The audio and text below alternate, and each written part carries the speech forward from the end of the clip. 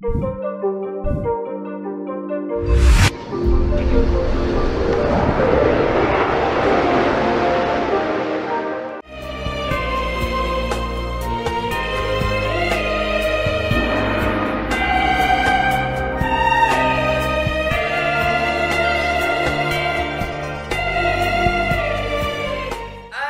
first stop we're gonna go to visit Phiphi Island, the first island of today. And the first stop at Phiphi, look behind of you. That is Maya Bay or Maya Beach. That is movie location of the beach movie by Mr. Leonardo DiCaprio. You know him? Yeah. Okay. Someone know, someone don't know. If you don't know, you look at me. Same like Leonardo, right? I'm joking. So, right now we are lucky about Maya Bay. Why? Because Maya Bay or Maya Beach, they're open. You can get to the beach, take picture, walk on the beach, relax, lay down on the beach. Okay. And one thing, at Maya Bay, we're not allowed to swim. At Maya Bay, we don't to swim. Not allowed to swim. Why? Why? Some people asking why we cannot swim at Maya Bay. Because my girlfriend, they like protect about coral. They protect the plastic shark. It's 3, 4, 5, 6, 7, 8, 9, 10, 11. So we're not well. So well, 13. So we're not well. So we're not too much. Okay, maybe. Okay, maybe 15 people. They got like a number. They got like a number. Not 80. The other side, they got 44, 81, 77. Please shaking. Okay, please shaking. So when our team finish. Please return back to us same number. Please return back to us same number. Do take care. Don't lose, not missing. Please, don't lose, not missing. So, thanks all my from here. So this one we call feet of fever. This one we call feet of fever. This for what? For protect the feet from sharp rock, sharp coral, and be carefully the back ball. Sea urchin. Worry about your feet from sharp rock, sharp coral, and recommend this one for you. This one we call it bee shoe. Beach shoe. How much for the beach shoe? 150 baht only. 150 baht only. Monkey beach, and then after monkey, we're gonna go lunch around here. So lunch is halal buffet. Lunch is halal buffet, including with the hand break for the lunch. Okay. And then after lunch, after monkey beach, we're gonna go to Khen Island, the last island of today. Khen, they're like small island, like small beach, look like small beach. For relax on the beach. If someone will drink beer, cocktail, that's island. Okay, if someone would like to do jet ski, parachute, that's island. Okay, that's like an activity island. Okay, and then after Khen, we're back to Phuket around 5:40. Around 5:40, our ticket. 3 island. First stop today. Okay, and I told you right today we're gonna go to the Phiphi National Marine Park by speedboat. Speedboat, what is speed? Speedboat is mean fast boat. Sometimes the water gonna pump in from a rafting. Sometimes gonna pump in from a rafting. And before we leave, I would like to check your safety.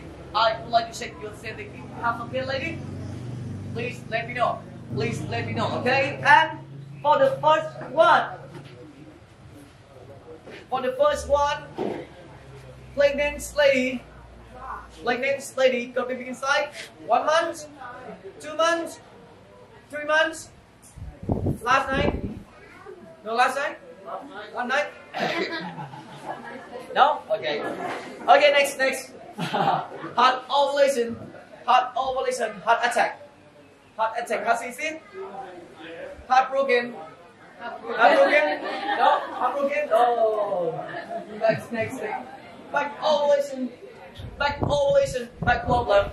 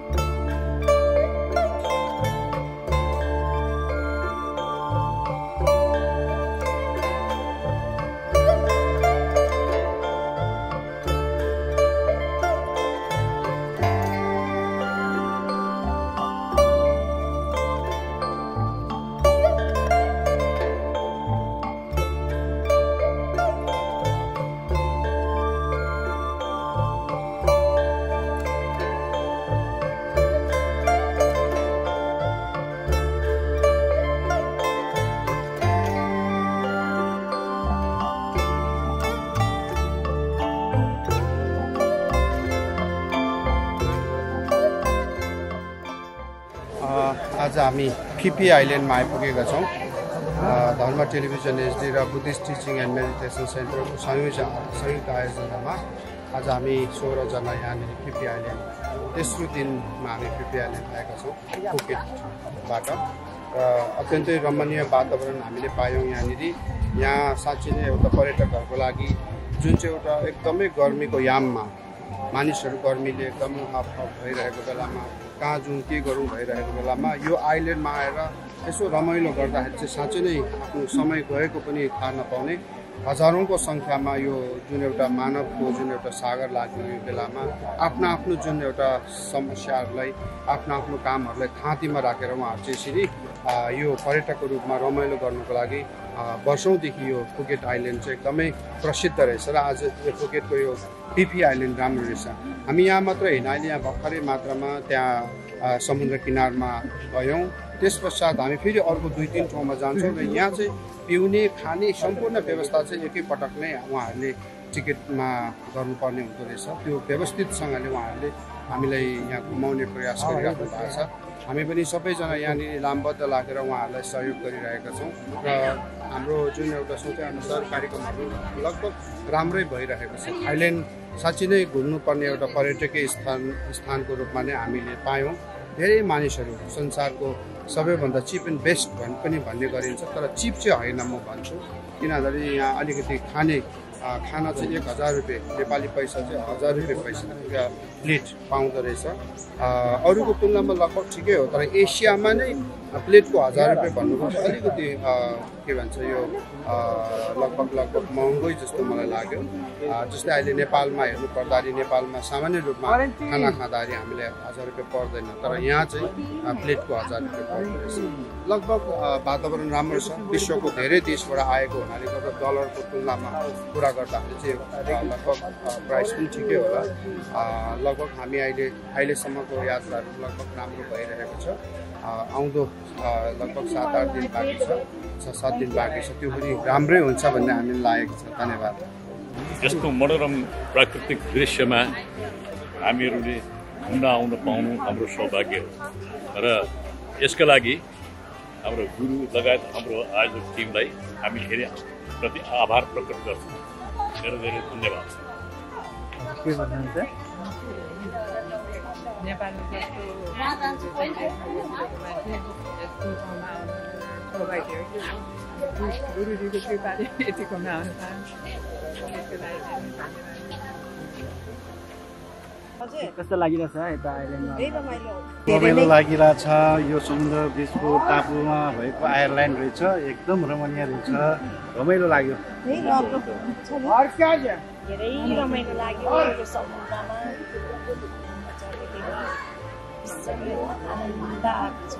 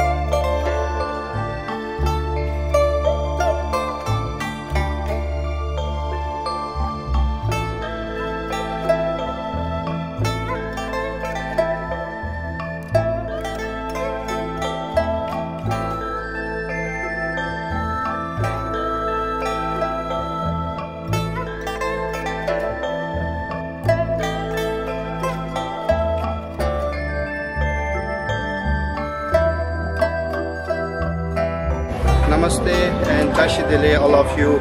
We are here at Phuket, Thailand, in Phiphi Island. This is our 3rd day of 10 days tour. We are really enjoying here holiday, and thank you everyone for being with us and watching this Dharma TV from the many parts of the country. And today we are really enjoying here with 16 people, and this is really great place. Very beautiful island here. You can see what a beautiful scenario and a beautiful moment we are having here. Thank you very much.